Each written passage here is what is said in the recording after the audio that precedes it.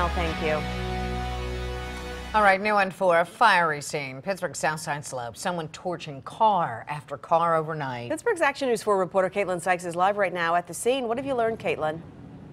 Well, these cars, at least 3 of them, all belong to an automotive business, and authorities believe they were intentionally set on fire. Actually, if you take a look behind me, you can see them still here at the lot this morning. Now, police were called just before 2 this morning near the corner of South 18th and Josephine Streets in Pittsburgh's Southside Slopes neighborhood. And take a look at the scene. That's where investigators found 3 cars on fire. These cars belong to Extra Mile Automotive.